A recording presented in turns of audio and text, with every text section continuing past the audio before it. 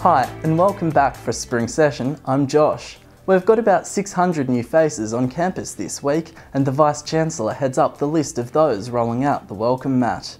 I would urge them to take advantage of all of the facilities that are available here on the campus and all of the support services, because there's more to a university education than just the courses themselves. You do need to grow as an individual while you're here at the university, and we'll help you do that. That the University of Wollongong now is in the top 2% of universities in the world, so that when you end up with your degree from the University of Wollongong, it's recognised everywhere in the world. Professor Sutton a little philosophical about his last session in the hot seat. The important bit at the University of Wollongong is the capacity of both the staff and the students and the culture of the university to care for our students. That's what I'm proud about. And of course I'll be sad at the end of the year when I leave the University of Wollongong, but the University of Wollongong now, and with the incoming Vice-Chancellor Paul Wellings, will just go on to even greater things. So yes, a little bit of sadness, but a lot of pride. OWAC activities are again in the safe hands of Unicentre, O-Day shaping up as one to remember. It's an awesome way to learn about the campus.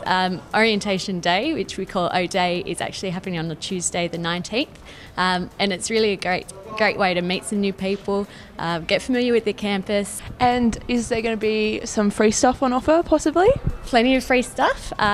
Lots of lunches and dinners provided everywhere you go. Corporate sponsors try to give you anything they can give away.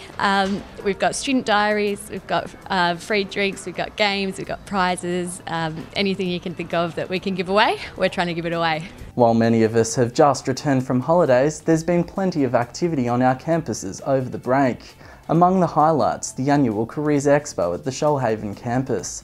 UOWTV reporters Michaela Werner and Chloe Hart have the story. Another picture-perfect Navy landing. And another Shoalhaven Careers Expo proves a magnet for students, local businesses, educators and trainers. Well, today's about giving youth to Shoalhaven some options, and options not only just to get a job locally, but stay locally. Quite often, obviously, with Sydney being so close, we lose some of the cream of our youth. Set against the backdrop of the Australian bush, the Shoalhaven campus presents itself as an attractive place to study and further your career. We hope that there are sufficient spread of training organisations, universities, TAFE, local businesses to show them the kinds of options that might be available to them. The Expo organisers making sure potential students left the campus informed and inspired to come back. We think that it helps students who wish to remain in the area undertake tertiary education that they would not be able to undertake if they had to go elsewhere. And what do you think of the campus here today? It's pretty cool. Yeah, it's really good, the variety of stuff we can look at. Michaela Werner, UOWTV.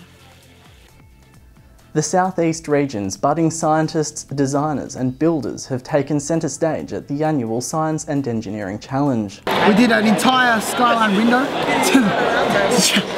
you know, because it looks good and we had to cover 20% of the floor as a window, so that worked out well. This is the Illawarra and South East regional round of the Science and Engineering Challenge. The competition is actually a national event, and this is the particular regional area round. Our best time is 5 seconds, which is really good.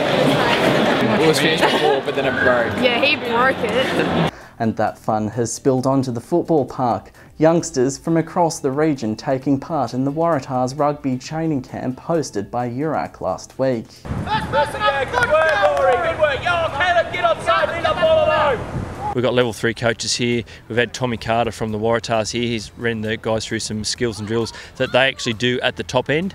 So these guys will actually take back to their clubs when they start playing next week.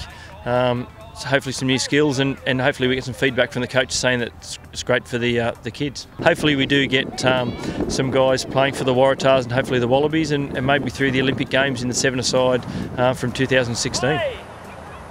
And that's our O-Week update. A big congratulations to everyone graduating this week.